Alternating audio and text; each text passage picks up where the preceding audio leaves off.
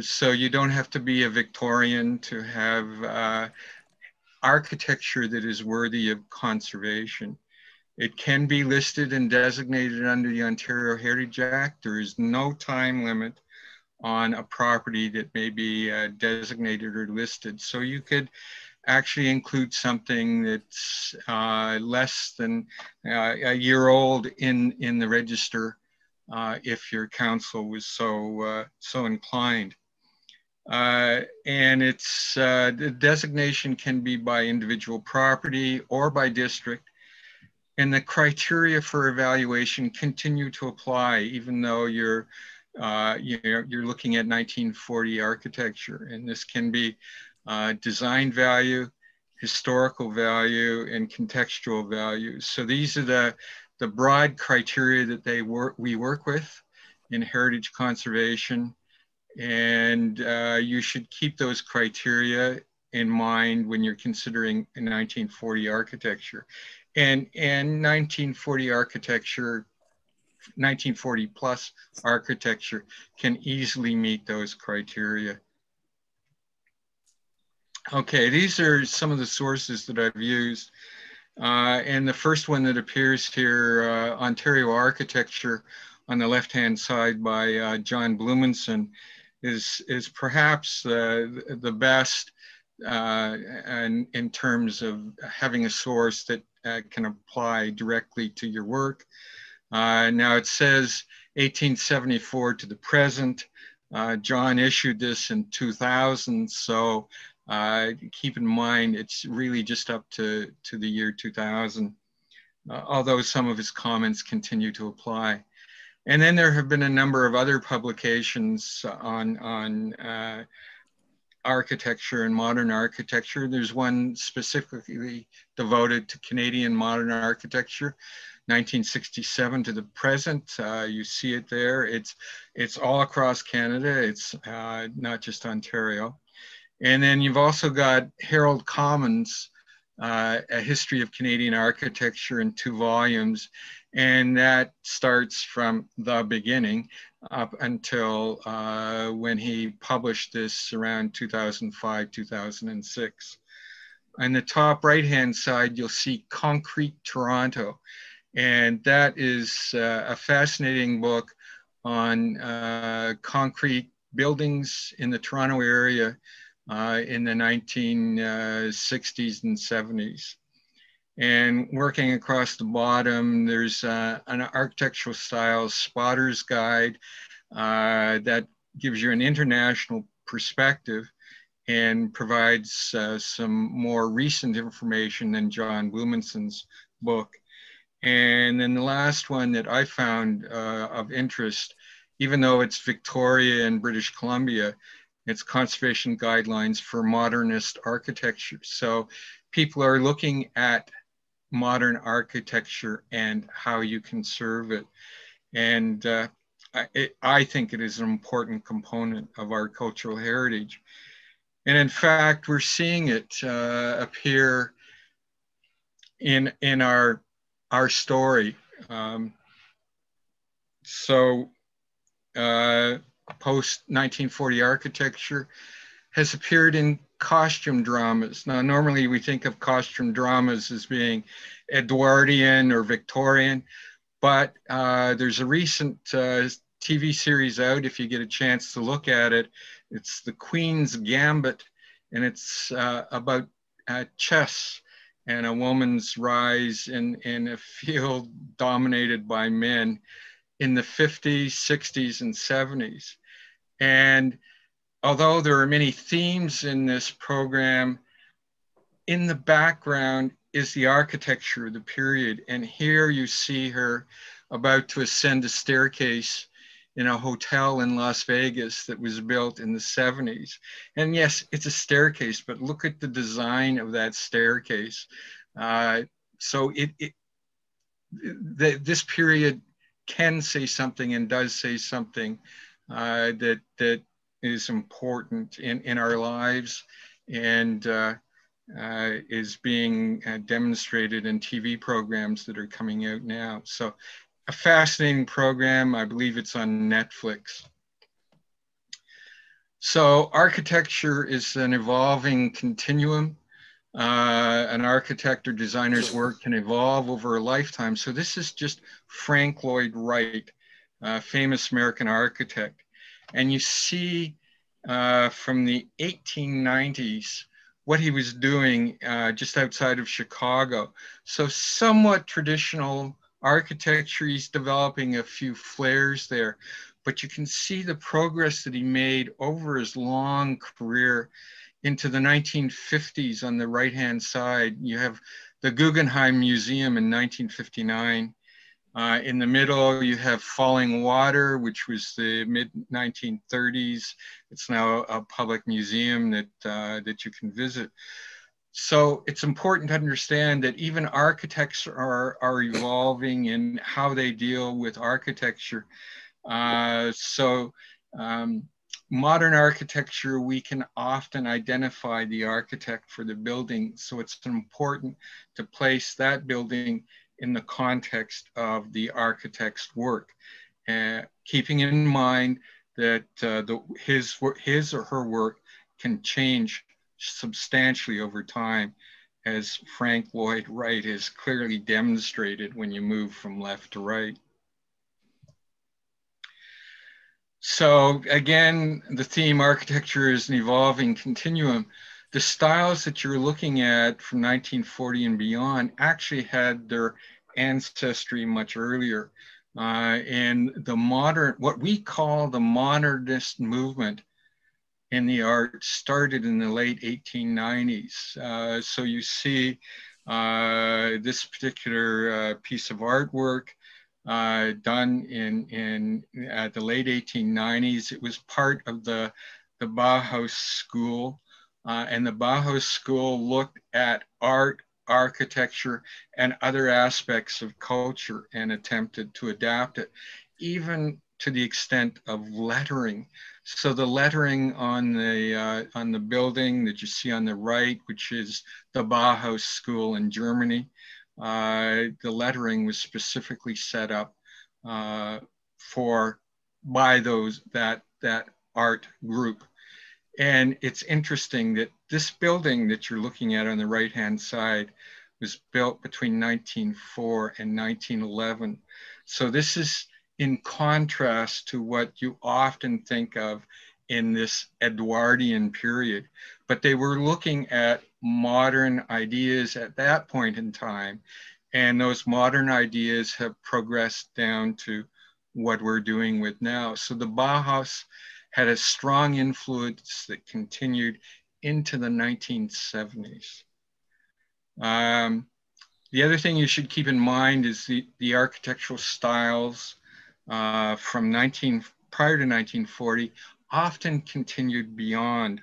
So for example, the art moderne style, which you see on the left-hand side, this house in Tweed, Ontario, that was built in the 1940s.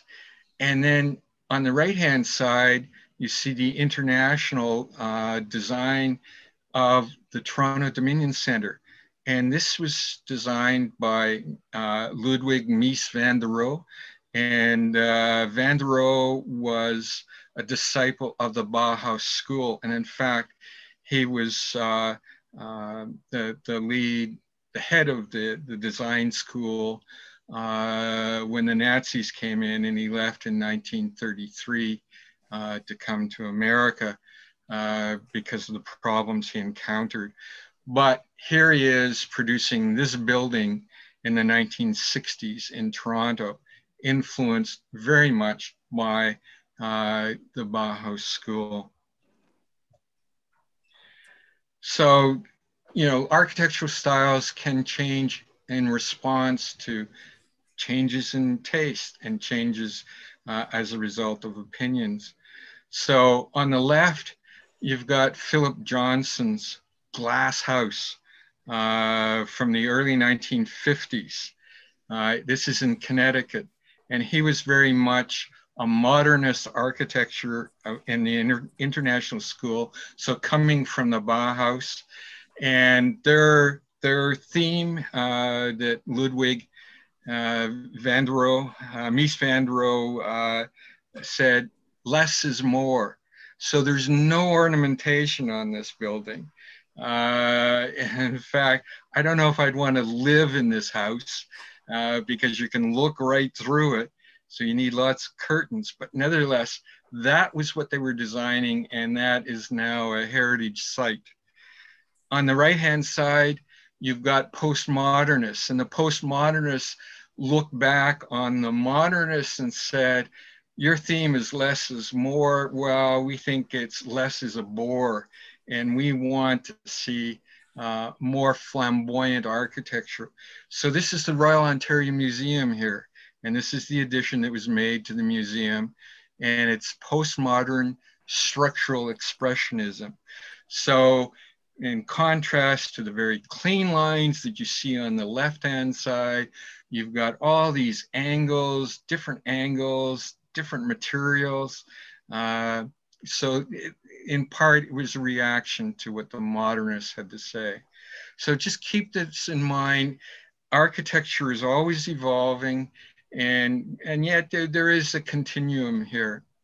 So let's take a look at some of the styles in modern architecture. So you want to look at from 1940 and on. Okay, so this is the Art Moderne style. So remember that house in Tweed? That was an example of that style. It was streamlined, and the high point of this type of architecture was the 1939 New York World's Fair. And here you see a building on the left-hand side. This is the CBC transmitter building in Milton, and it was built in 1938, about 1938. That's when they purchased the property. And it's now listed by the municipality.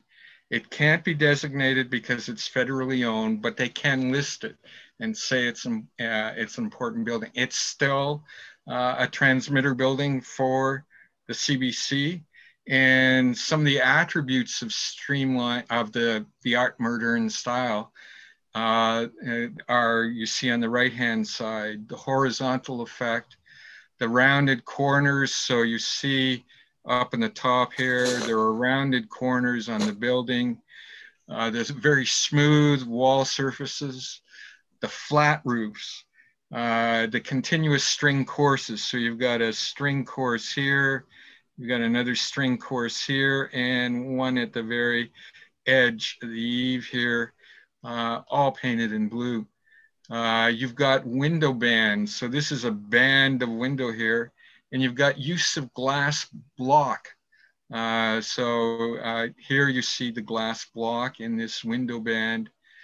The house in Tweed had wraparound corners, and many of these types of buildings had polished metal surfaces. So that's the Art Moderne style. The international style. So this is what was coming out of the Baja in Germany. So it's a complete rejection of historical styles. And in addition to saying less is more, they said, let the materials speak. So in this case, you see the structural materials of this house. This is the Hart Massey House in Ottawa, built in 1959. You see the materials in this house speaking to you directly, the glass curtain walls, these pilates, the piers that the house is built on. It's a constructive or an industrial image, but it has been used for residential purposes. As I mentioned, it's a lack of ornamentation.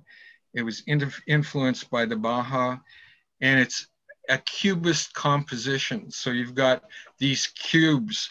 Here you see a cube, another cube. So it's very much building on these cubes.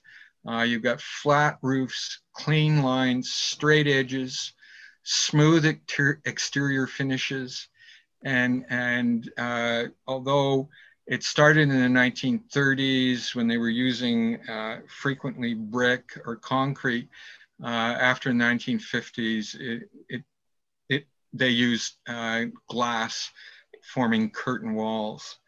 So this building is designated. It's part of the Rockcliffe Park Heritage Conservation District. And if you go onto Parks Canada's site, they actually have a long exposition on this house. Hart Massey, a member of the Massey family, was an architect himself. So he designed this house and he lived in the house. And in fact, there was an addition put on the house, but the new owners respected the design, and the addition was put, I believe it was on this side. So that's an addition, although you wouldn't know it. They wanted to replicate the architectural theme of that building. Okay, a completely different approach. Victory housing, 1940 to 1950. And the highlight is it's affordable housing for war employees, veterans, and what did I have? And the military. So these were often associated with military bases or industrial operations, but they are across Canada. And here you see one in Kitchener. This is also, these buildings are all designated. This is the St. Mary's Heritage Conservation District in Kitchener. And they were built in 1945 to 1948. So immediate post-war period. And the houses were an attempt to build affordable housing with a lack of materials. So this started out in the wartime when there were very limited materials available to build housing. So they were relatively small buildings, mostly wood framed structures with clapboard siding. And they came in several different variations. And here you see two of them, the story and a half, and the one-story house with a gable roof and a hip roof. And they were so concerned about being economical that in this gable roof, they didn't build any dormer windows. So that is an important attribute of these buildings. These people were amazed when the planners came into this area and said, we think this is a heritage area. And actually the people embraced it because they said, no one has paid us any respect for our area in the past. But you do have these victory housing developments throughout Canada, and there are a number of them in Ontario. I don't know if there are any in Richmond Hill, but certainly it was such an affordable housing style that it was replicated. This style of house, even this bungalow style over here, were replicated long into the afterwards, into the 1950s. They weren't part of a victory war effort, but they were just affordable housing. I tend to focus on the ones that are part of a grouping rather than as individual ones.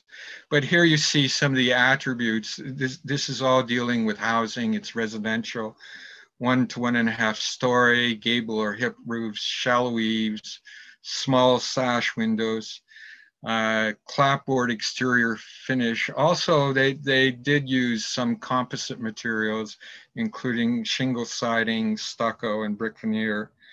And as I mentioned, no dormer windows, small entrance opening often with a small little veranda here. This one has the 3-part picture window in the front. And there were several different plans. This is a side hall one. This one over here is a center hall. So very modest housing, but nevertheless, it has been considered to be of heritage value. Okay, this is what John Blumenson calls 1950s contempo, and it was common during 1945 to 1965, and it was part of the post-war optimism. There was experimentation in the design of housing and other buildings, and the high point for this was something called the Festival of Britain. And this was where in Great Britain they were attempting to show the best new housing that they could build in their bombed out areas. So they set up a number of designs, not just housing, but other types of buildings. And I guess the best example of this is in Stratford, where you have the Shakespearean Auditorium that was built in the 1950s.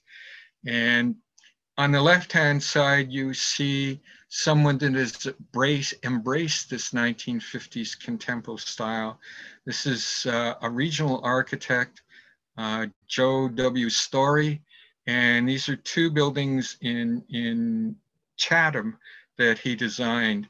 So you have this house with a carport on the side, a very shallow gable roof, large brick veneer wall with a large, almost floor to ceiling window in it.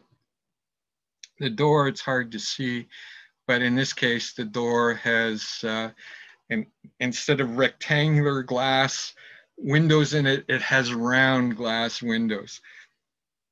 So he's clearly experimenting. This was his own house. So this was the architect's house he lived in. And he also designed this convent on the right-hand side. So you see the attributes for this type of architecture, varied materials, bright colors.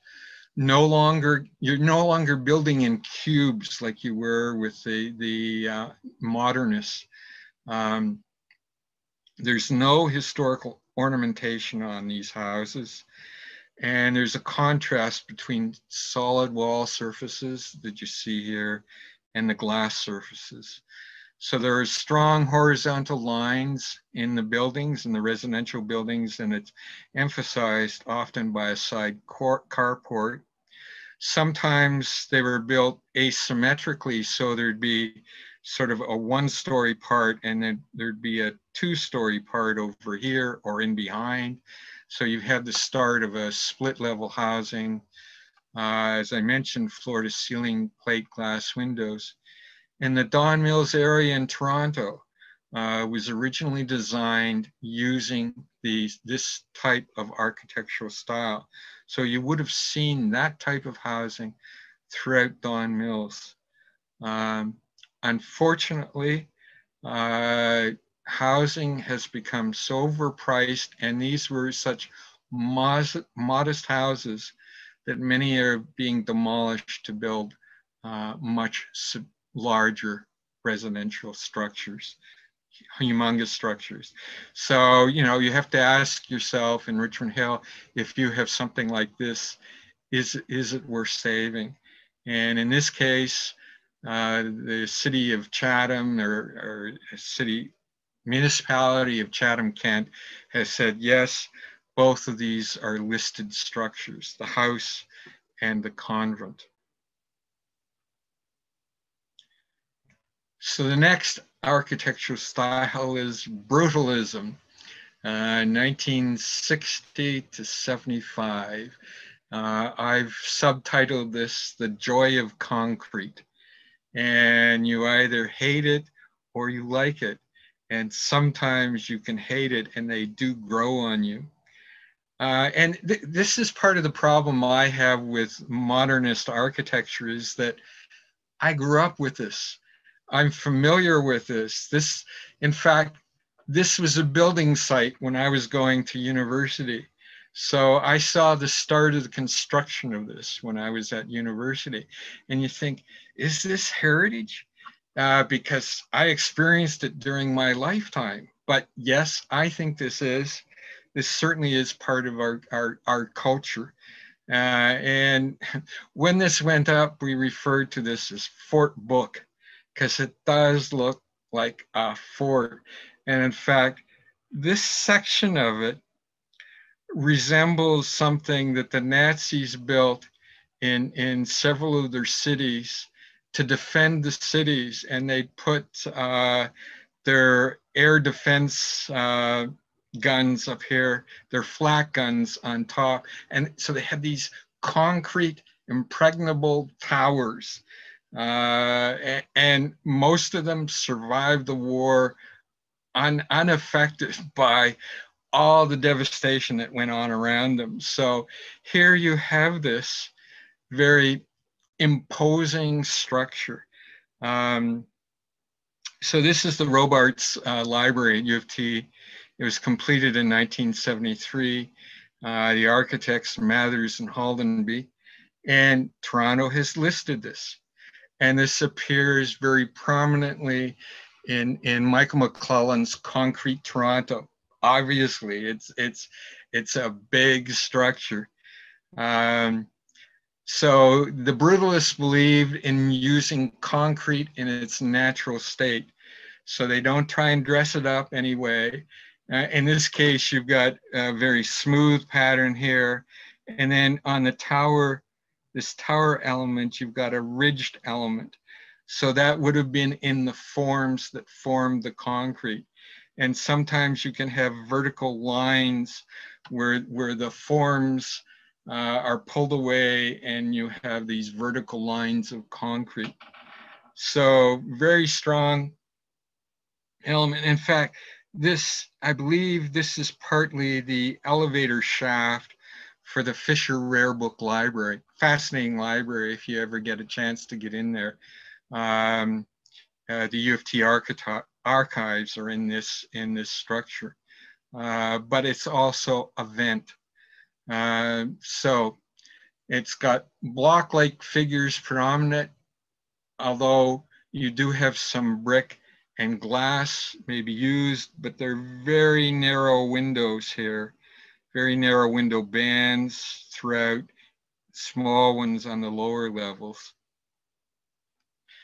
Simple lines, large scale, exposure of mechanical systems to public view. So this mechanical system, although it's clothed in concrete, it's open to public view, and they can result in complex plans. So the plan for the Robarts Library, the floor plan, is really quite complex.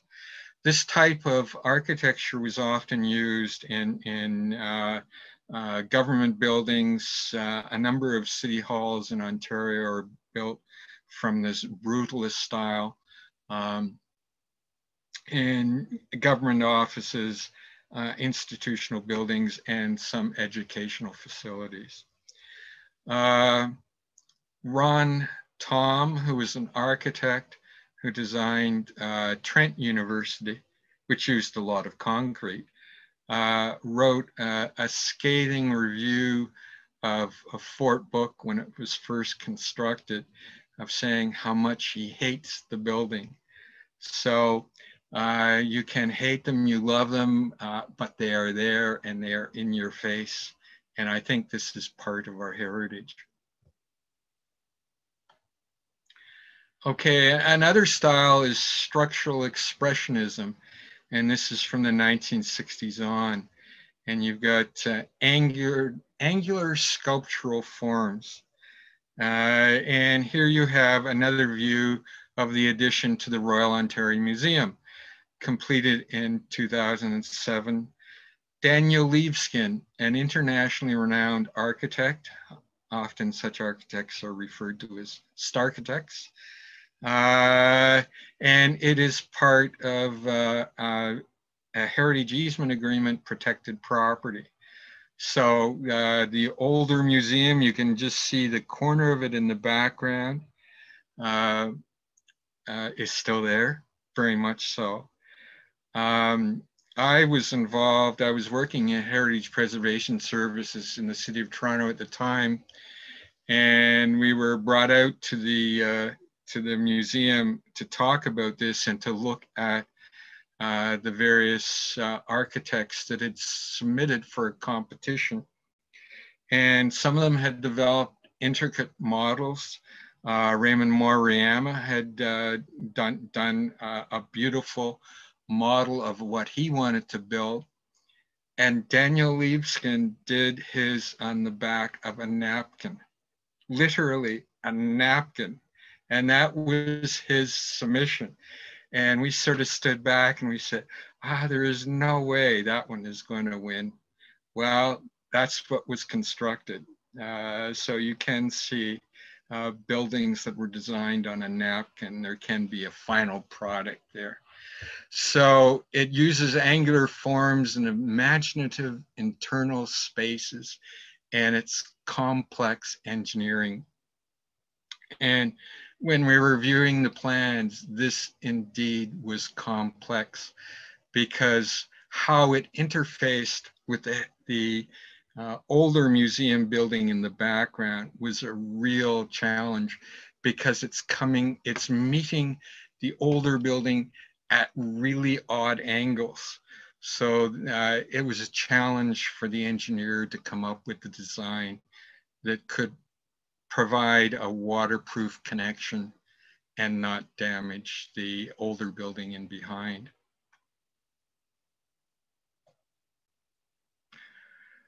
Another form of expressionism I call organic expressionism, and it's from the 1970s on. And this is flowing sculptured foreign buildings. So here on the left, you have a nearby example to you. This is the York Region Administration Building. It was completed in 1992. Douglas Cardinal is an architect.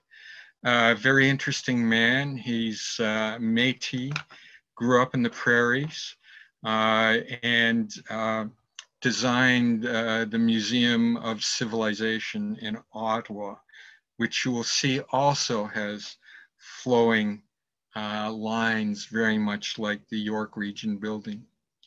Newmarket has not listed or designated the building, although in my opinion, it clearly should be, for a number of reasons, not only because Douglas Cardinal is a nationally renowned Canadian architect, but it is a landmark on Yonge Street. You can't help but see it when you drive up Yonge Street. So it meets several criteria.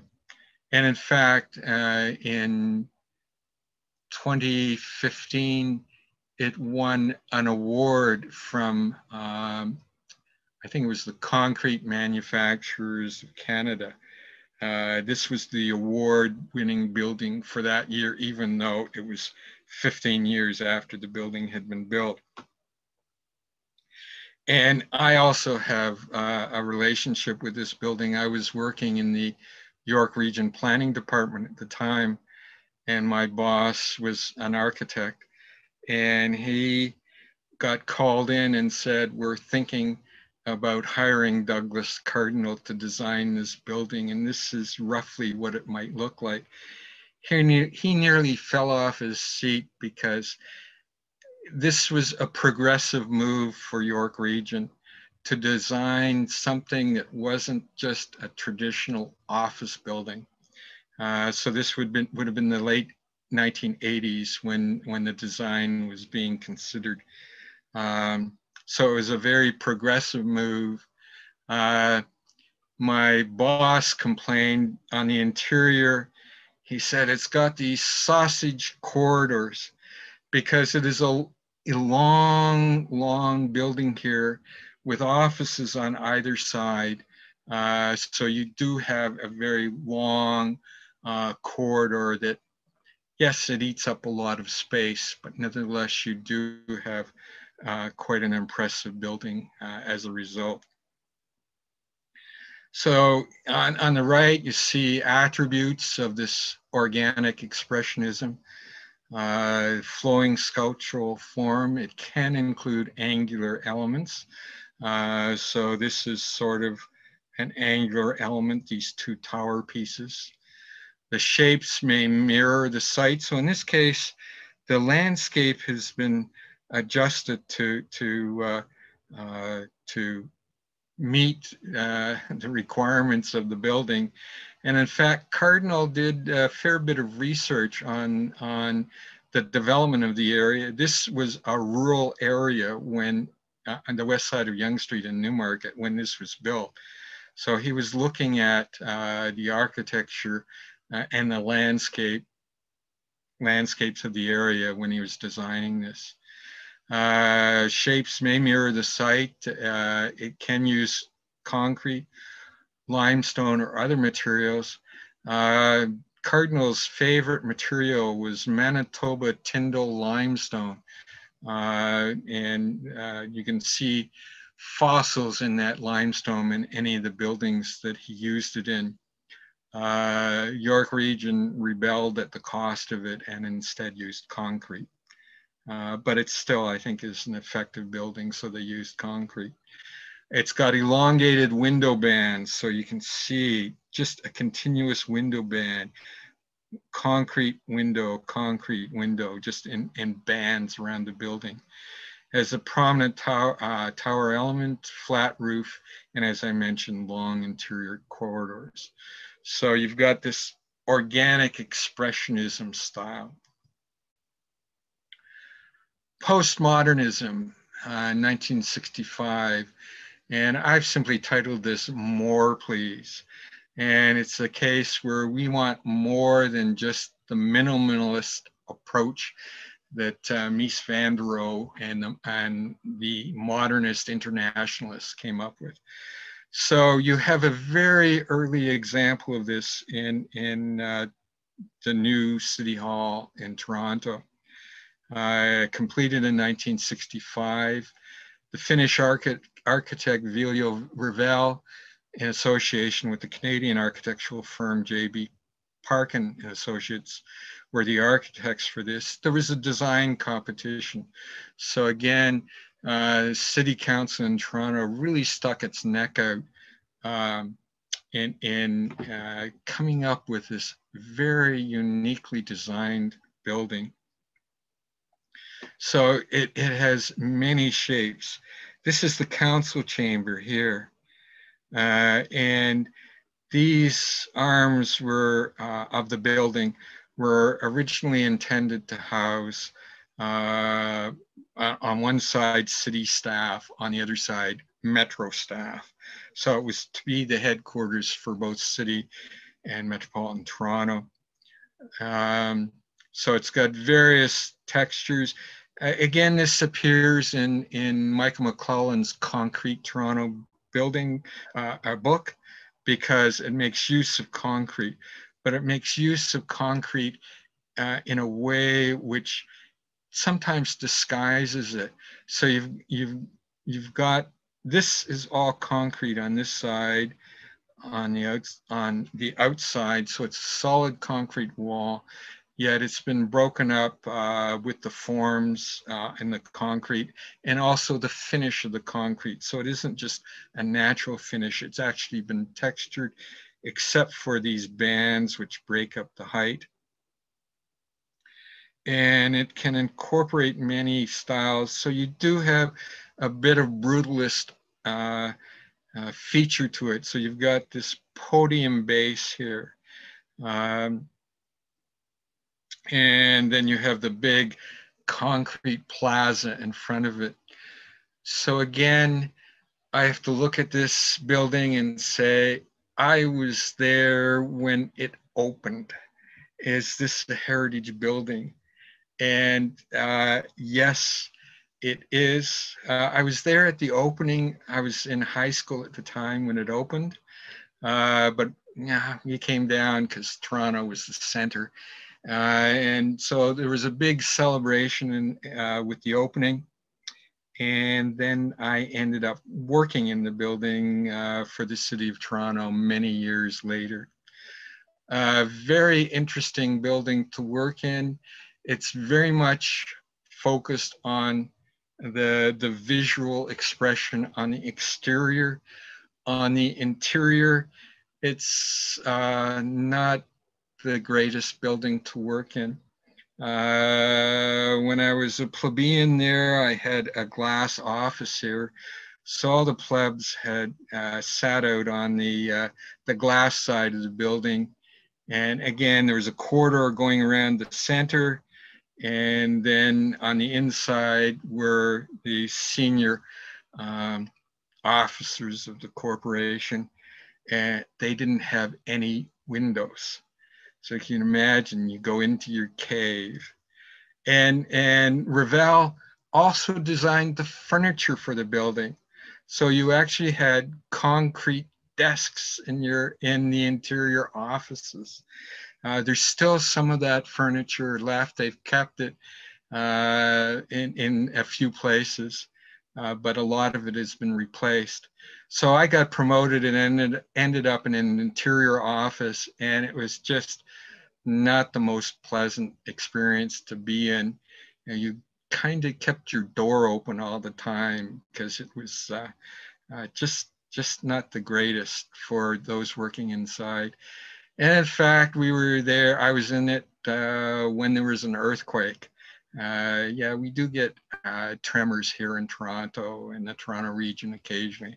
And I was in the tall tower. I think I was on the 11th floor, somewhere around here. And yes, the building did shake, and we wondered a bit about it, but no, it held strongly. Very interesting building, designated by the City of Toronto. On the right-hand side, you've got another example of postmodernism. You've got Roy Thomson Hall, built in 1982. Arthur Erickson was the architect, and it's obviously in Toronto, and it is also designated. And again, these are rejecting the angular modern elements that appeared in that modern and internationalist style. They use various materials and textures and colors on the exterior, and it may incorporate a number of different styles. So in this one, the dome is an interesting style, and Roy Thomson Hall, it's, I call it the inverted cupcake.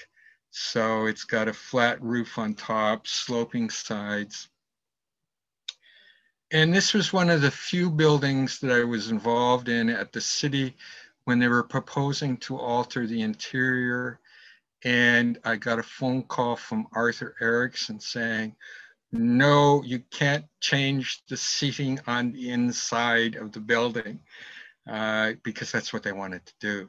Not the exterior, the interior seating.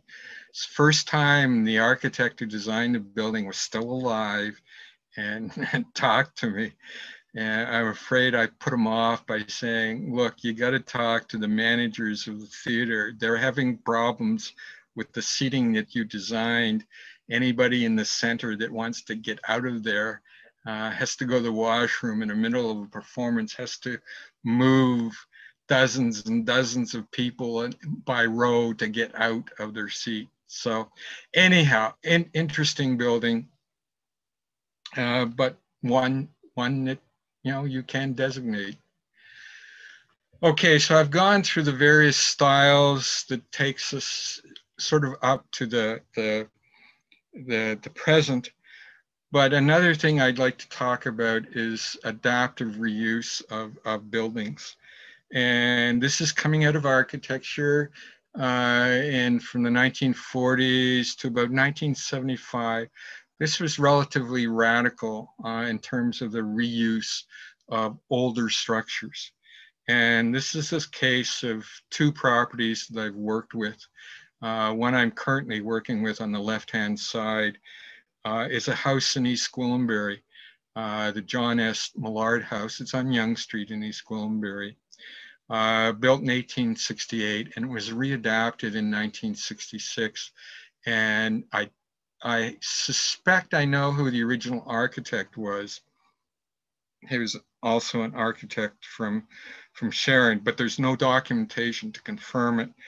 So I can only attribute the original architect, but I know for sure that it was B. Napier Simpson that readapted this building in 1966 because his plans are in the Ontario archives.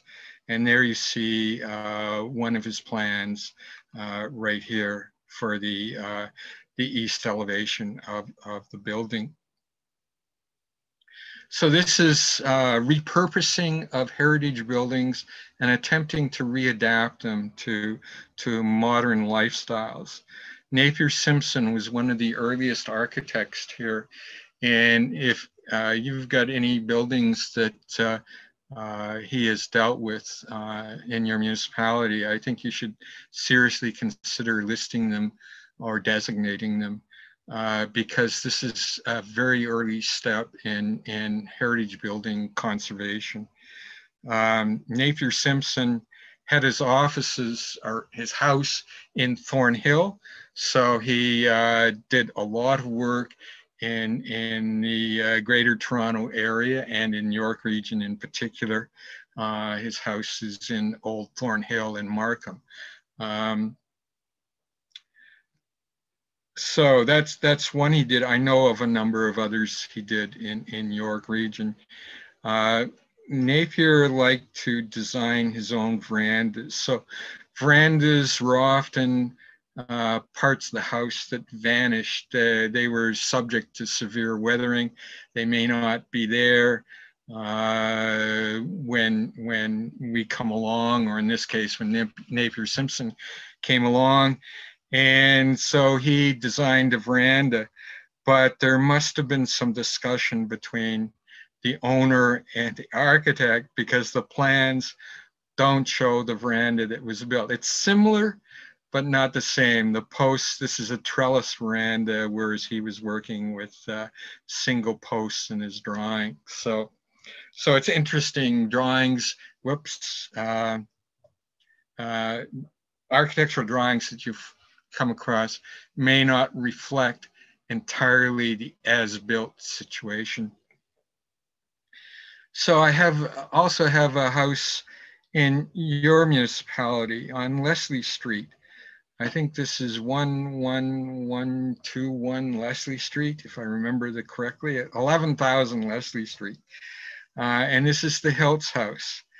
And I was hired to do a heritage impact assessment and ended up in the basement of the house where there were filing cabinets that had been left behind of photographs and, well, tax returns too. I wasn't interested in those, but I was really interested in the photographs.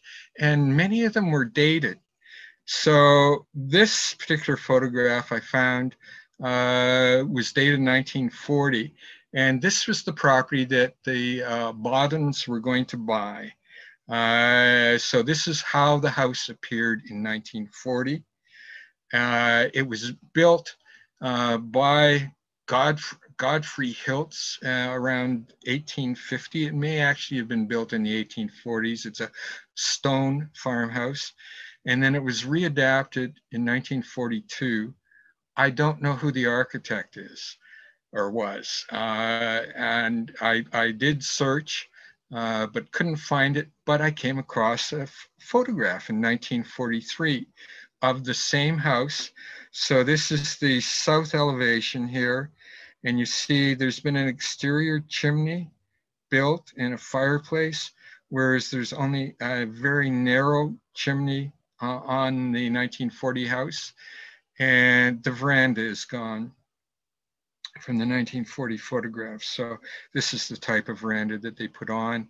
And then these dormer windows were added. So, excuse me, the house was readapted, but I think it is a very early example of attempts to readapt buildings, particularly houses, to modern use. and this is an early effort at it. It's not entirely what we would do today, but it is an attempt at that time to retain such buildings and readapt them to current use. So I believe you have designated that. If you haven't, you should have. It's part of a large development now. It still sits on its original site. So the development has gone on all around it. And I believe one of the Bauden descendants were talking about moving in. Now I did this study about 4 or 5 years ago. I don't know whether they did move in. So you've got styles and then you've got adaptive reuse. And I think if you can find good examples of adaptive reuse, particularly from this early period, I think it is additional justification for designating, listing and designating property. Finally, yes, I am coming to the end. If I still have people with me here, it looks like I do. Some closing comments.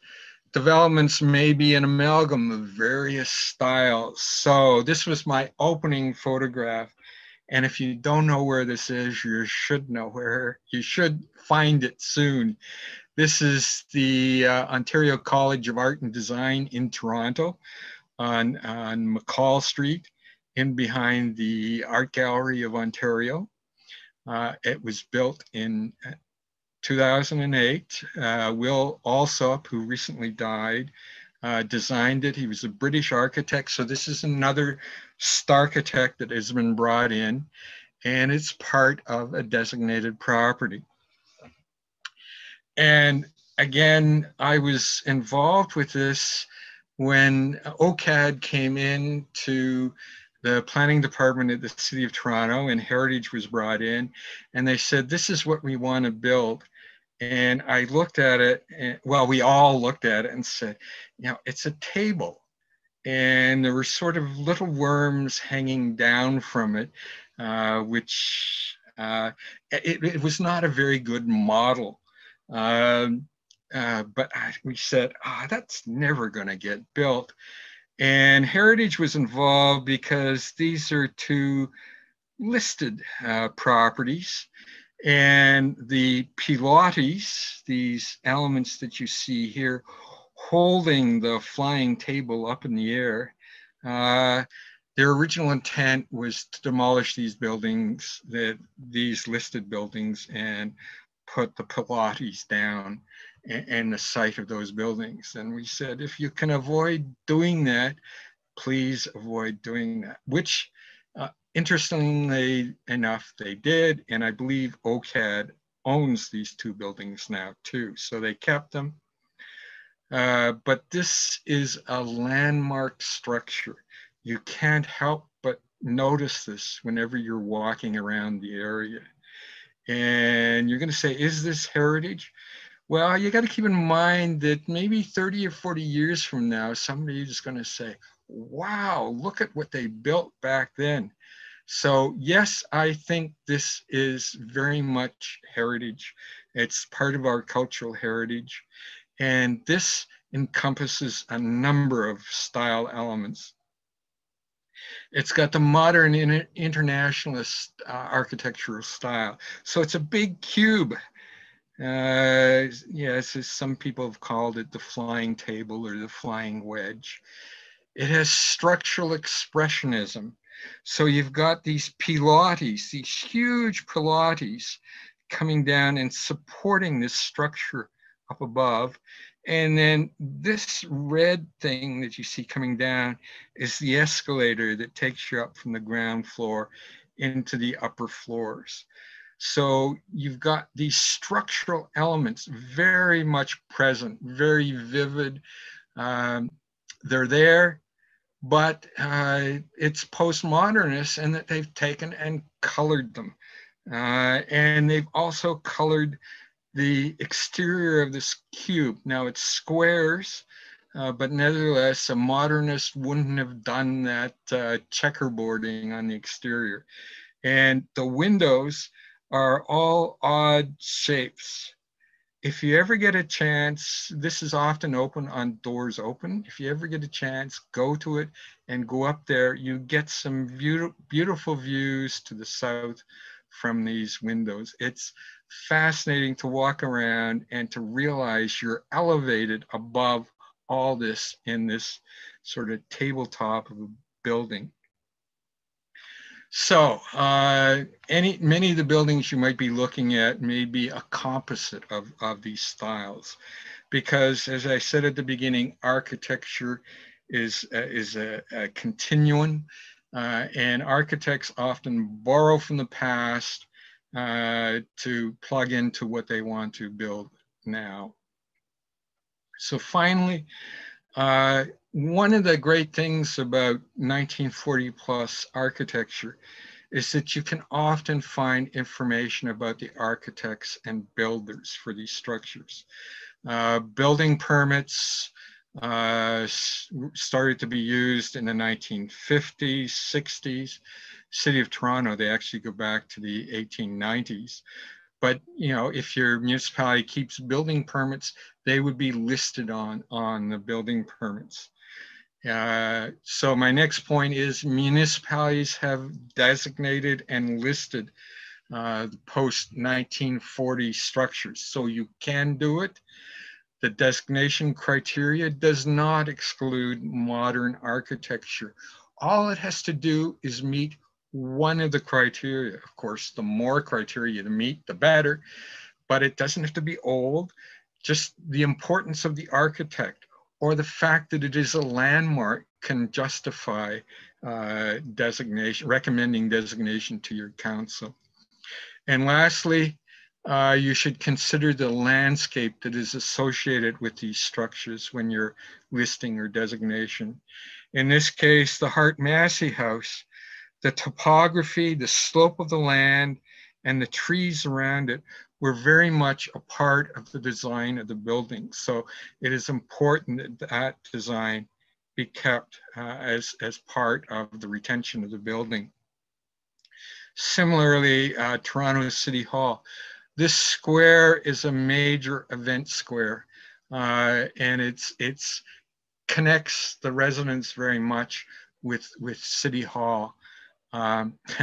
It's also a tourist mecca. When I worked in City Hall and came out at lunchtime, I had to make my way through all the tourists that were taking pictures of this building.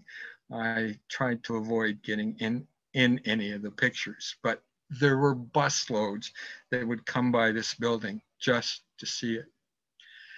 So that's my presentation. I hope it's been of value to you, and I can take any comments or questions you might have.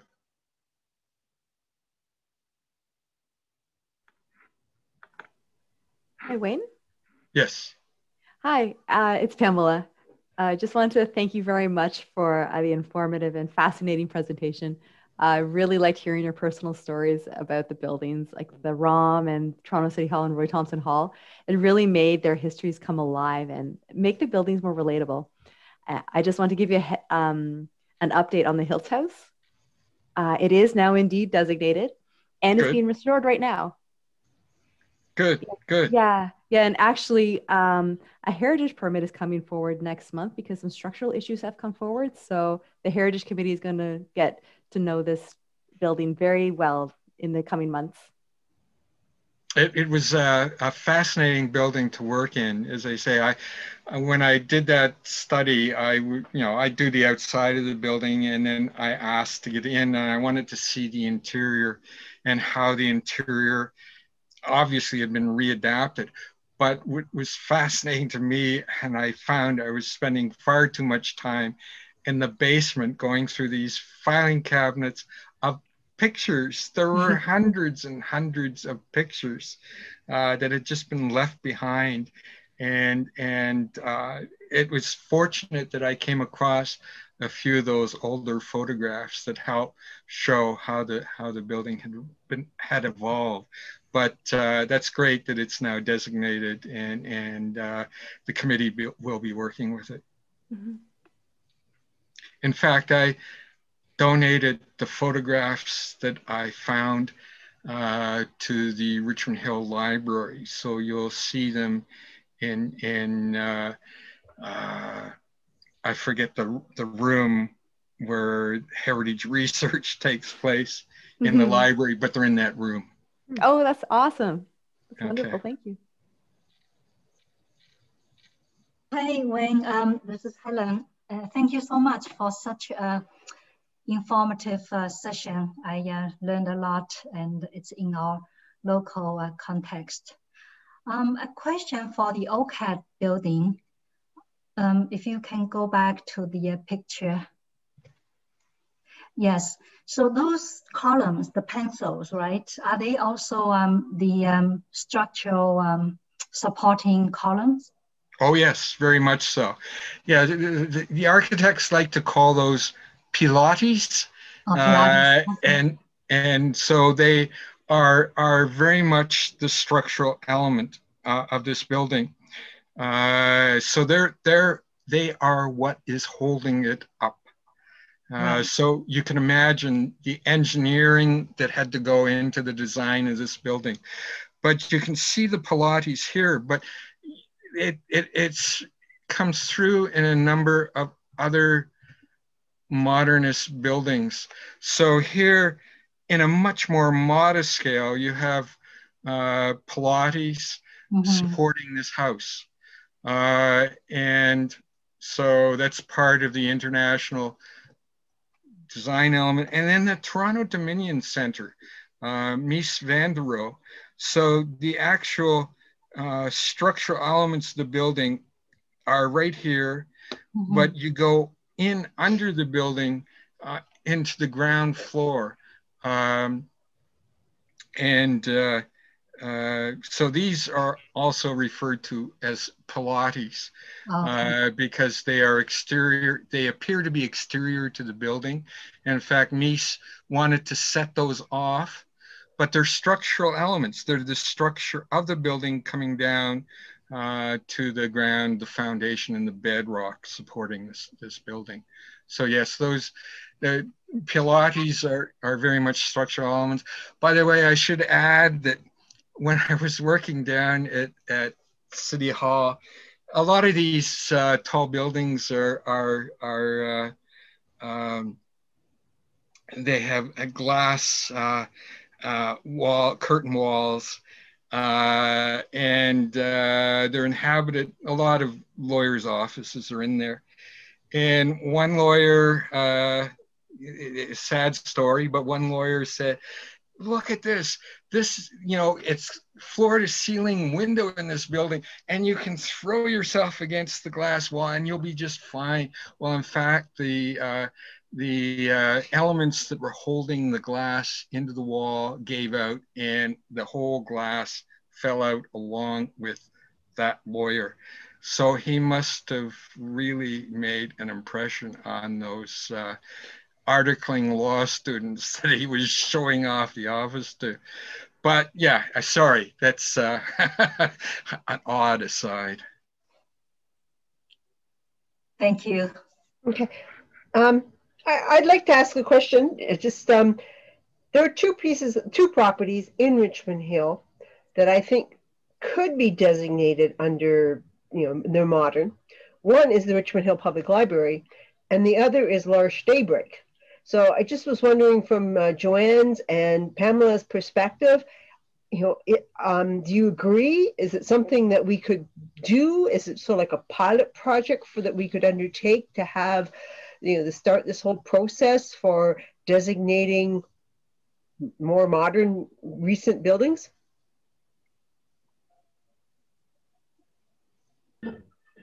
Hi, so I think that they are both really interesting and worthy building, certainly for the library, the architecture significance given, and also the social significance, L'Arche Daybreak also. I think the question is, I think to be listed is actually probably reasonable. To designate, it will probably take some work. Not that it's not worthy. A lot of time, I'm notwithstanding the municipal ownership. A lot of times when a building is being used very well and then being taken care of, there's a reluctance on the owner's part to designate a building simply because there might be fear of processes that might delay them if they want to make changes to the building. This is something that we also, also have seen. This is kind of a situation with churches, for instance. Churches that are very well designed, but the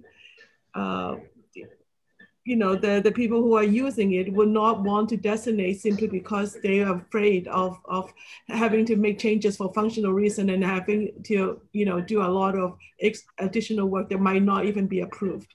So I think that we certainly can discuss this at our committee and talk about it. Yeah, for sure. Yeah, I know Large Daybreak, again, another international, I believe internationally renowned, as you said, Starchitect, I like that word, that for that building as well. So it's just, yes, I admire that building. Yes, it's designed by DTAH and one of the principal architect there. Okay. Yeah, it's a very beautiful building. Large Daybreak did talk to us a little bit about designating the property because they feel that they might be able to take advantage of the grant funding.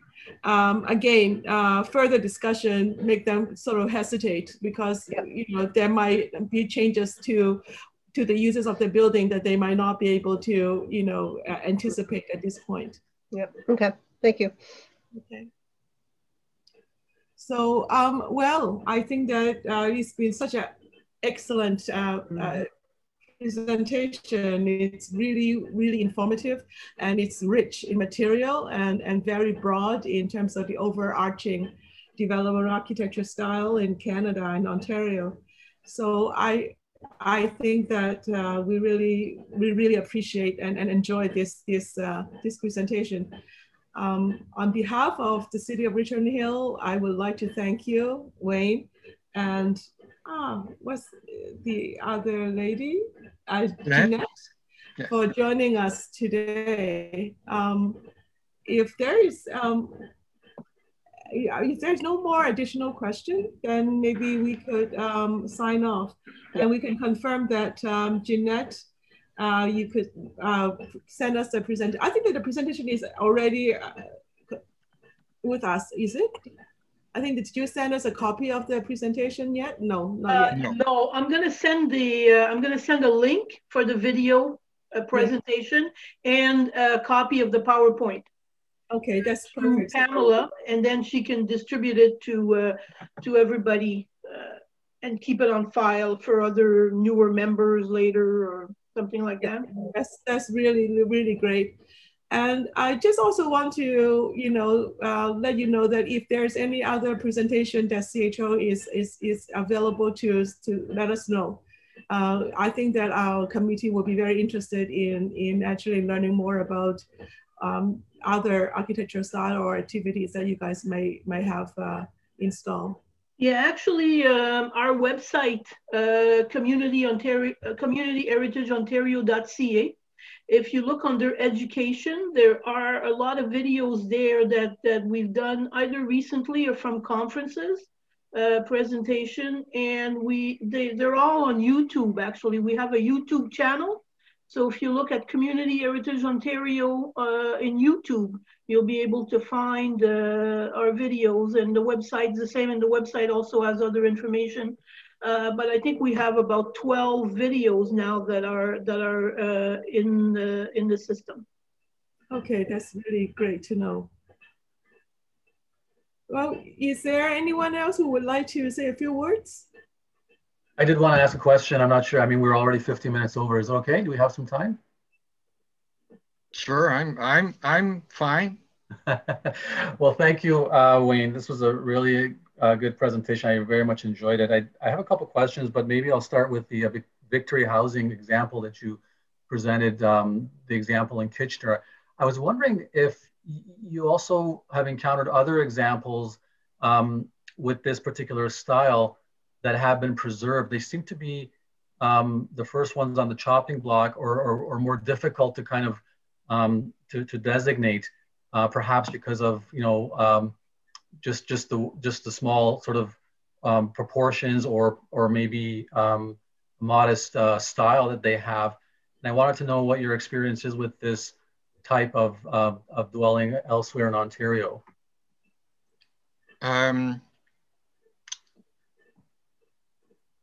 Well, I haven't had much experience in getting these designated.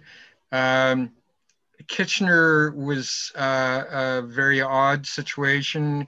They did bring in a consultant there in 2001, and actually reached out to the community to pursue designation of this district. And as I said, the residents embraced this.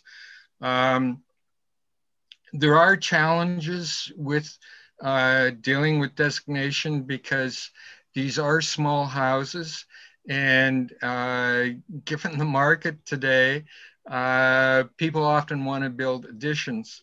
So the guidelines for this district, they're on the City of Kitchener website, do show how the buildings can be added onto without adversely affecting the character of the district as a whole. The emphasis being primarily alterations to the rears of the buildings. So this is the only area where I'm aware of they have been successful, but it's not an issue that I've explored in detail. So there may be And you mentioned these types of housing are more, I guess, successful in becoming designated if they are grouped. Is that, did I understand that correctly? Yeah, the areas, well, in this case, it was successful. It was a group of housings. These were often done as almost like subdivision developments. The federal government, the Wartime Housing Authority, would come in and develop this. Wartime Housing eventually became CMHC, but they came in and designed these subdivisions in total. But they made the plans available to anybody who wanted them. So there was no charge for them. So you find a lot of people in the 50s and even early 60s taking these plans and building standalone housing units of their own because they were modest, they were affordable, and the plans existed and there was no charge.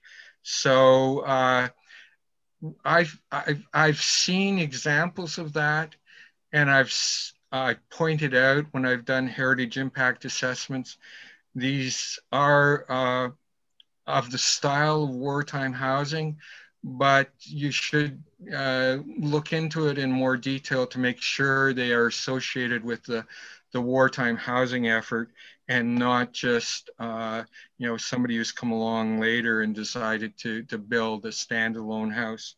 I see. We do have, well, I can recall subdivisions in Toronto that were well after the war. They were into the 1950s, and they used the same style of housing because it was so affordable and easy to put up. And many of these were actually prefabricated when they were put up by the Wartime Housing Authority. So, as I say, I haven't had much experience with dealing with this type of housing, getting it listed or designated. But I can say if you're looking at a group of these type of houses that were done during the war or shortly after the war, it's, I think, much more justifiable to get them listed or designated than if they were built much later on. Thank you. My other question is primarily perhaps related to the Heritage Act and the politics of heritage.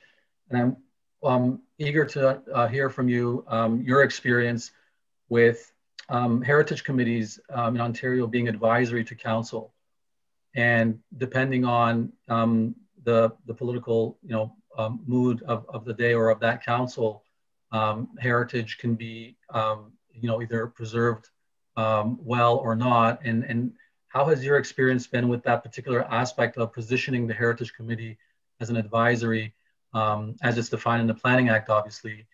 Have there been times in Ontario where this particular aspect has been brought forward as an issue or a problem, or is this historically how things have been in your experience? Well, there's, I guess, a wide range of experience for heritage committees. As long as the Heritage Committee recognizes that it is advisory, it advises council, and council has the final say on whether or not to list or designate, because it is council's, under the legislation, the Ontario Heritage Act, it is council's right to do that. Now, sometimes the Heritage Committee has gotten mad at council for not following their advice.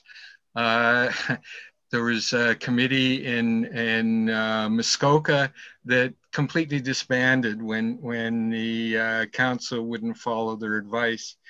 I had 20 years experience in Newmarket as chair of a heritage committee, and there were times when the council would follow our advice, which we said, that's a victory. And there were times when it would not follow our advice.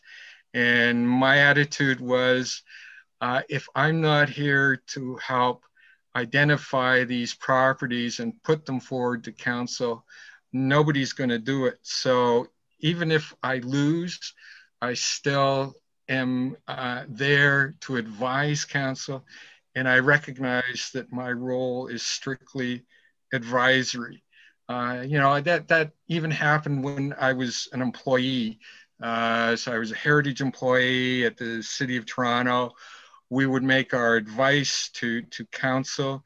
Now, granted, there are years of experience behind our advice, but there were times when council ignored its own planners and said, no, we aren't going to follow your advice. We've got a different opinion on this. And sometimes council regretted doing that, and there are other times they were very happy that they had made their own decision independent of what their own staff had said. Yeah. So it's all I can say is your role is advisory. Keep that in mind. Council's not always going to follow what you have to say. They may have different agendas. They may be considering many more factors in a development. But you put forward as best you can arguments that support listing or designation. Thank you, Wayne. And thank you, Jeanette.